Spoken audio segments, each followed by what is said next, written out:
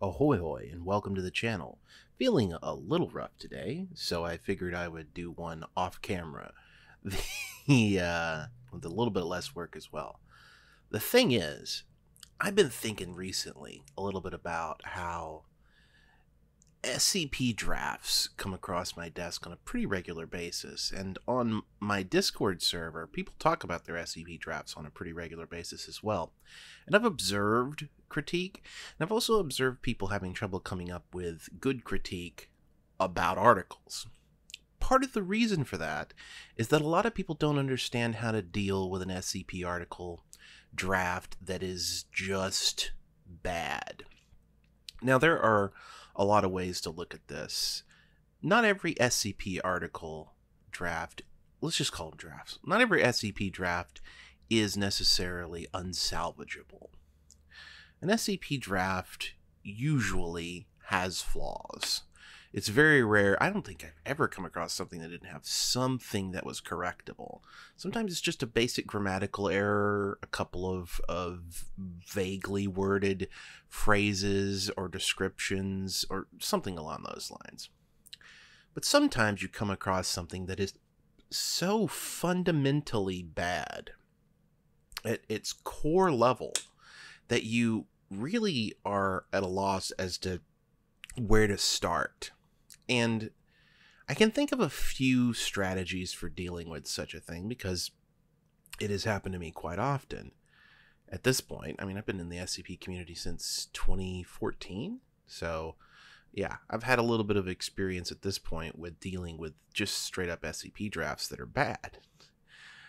First of all, understand that you are not a paid editor. What does that mean? Well, there are paid editors out there, people who will do editing work for money.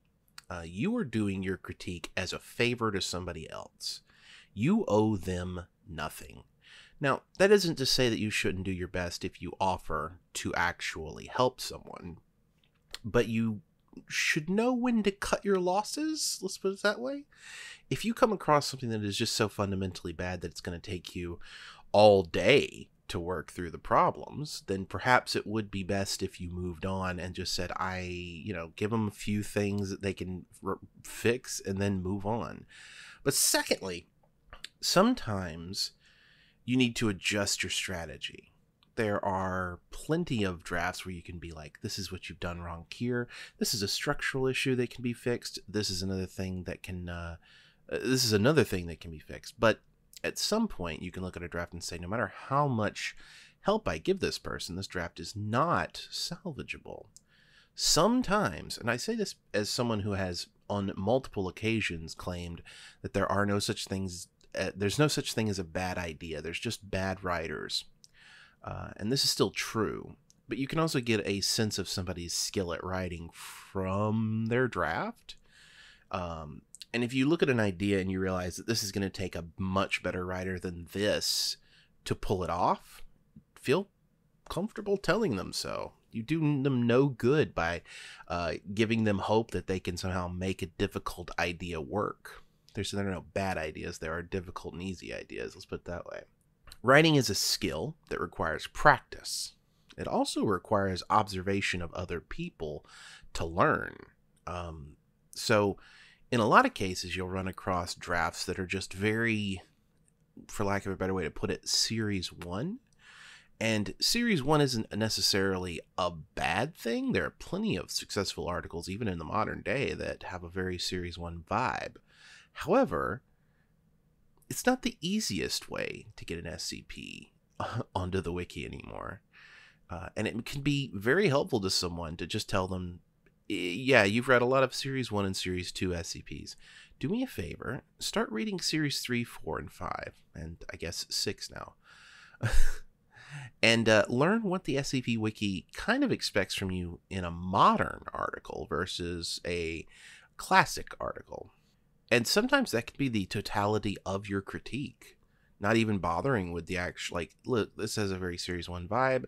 This is this is not working. I think it would be better for you to take a break and read more SCP articles so that you can become more comfortable with what an SCP article that's published today looks like. And finally, there's a couple of basic rules for SCP authors that I like to give out just for starting off. It's not necessarily something you have to hold to for forever, and you should make that clear. But if people get into a habit, I've seen this a lot, and I'm sure people who try to critique articles see this a lot. And this is helpful to you if you're trying to write an article as well. If your SCP is a reflection of you, or an author avatar of any kind that you're trying to create, or incredibly deadly, or incredibly important to the world that it's in, or the scope is far, far too wide for a piece of flash fiction, narrow the scope. Don't try to create an author avatar on your first try on the SCP Wiki, and don't try to create like an original character. Let's put it that way. And don't make it deadly. These are very basic things you can do to create an interesting article that doesn't feel like you're trying to do too much too early. And I say that because the SCP Wiki is still a bit of an elite playground to play in. You're going to have to be rated by other SCP authors. This is just the way it is. And SCP authors have a concept in their mind of what a newbie author is rather than just a new author. And newbie authors tend to do those things. They tend to create something that's incredibly deadly for no reason, or indestructible for no reason. That's another thing. Or they try to create an author avatar off the bat. Researcher James, who is from Kentucky because the writer is from Kentucky, and try to create this that is infected by an SCP. But don't worry, they're still allowed to roam the site and work as an SCP doctor because that's what they want their character to be able to do. But that's all they're doing. They're just creating a character with nothing attached to them. It's not even a matter of who they are, what they want, and where they're from. It's a matter of only what can they do. And that is a serious mistake when it comes to creating any sort of SCP fiction. I think, beyond just some basic rules for your first article, which don't always apply for going forward, once you become more established on the SCP Wiki, creating a character is not just reasonable, it's also sort of a natural progression for people.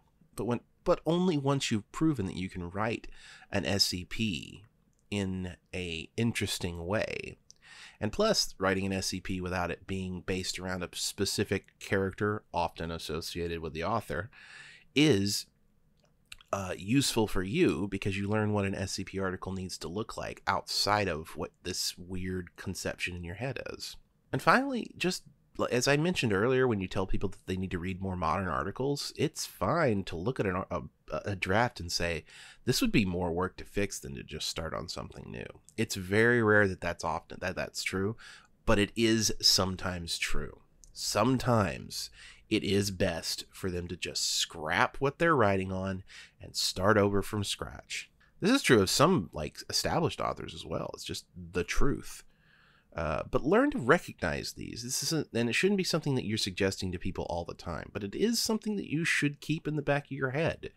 Look at an article, evaluate it realistically, understand what it is. And by the way, these are good skills for you to have for yourself as well. Anyway, that's it. Thank you very much for watching and listening. As I said, I'm feeling a little bit under the weather, but I think I'll be all right by Thursday. Just a little rough. I don't think I got enough sleep last night. I look terrible. But I would like you to hit the subscribe button and then hit the notification bell next to that so you're notified when I upload new videos. And then head on over to patreon.com/DCimmerian and pledge at any level like everybody here on the screen already has, including Sinjariki, who is pledged at $100. It is nice to know that I'm not alone out here, and I will see you all again on Thursday.